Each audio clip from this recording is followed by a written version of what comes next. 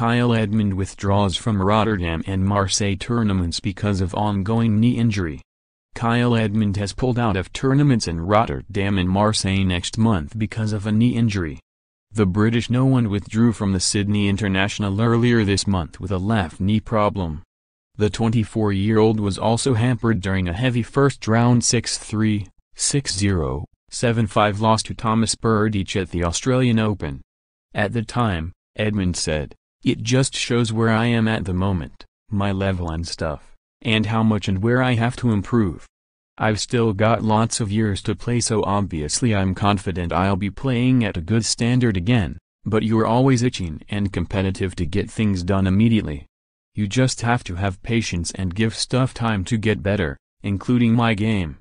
I've lost matches when I'm fully fit, so I have to work on lots of things to get back up there." Edmund had hoped to return to action at the ABN AMRO World Tennis Tournament in Rotterdam starting on February 11. However, he has been forced to miss that and the following week's event in Marseille.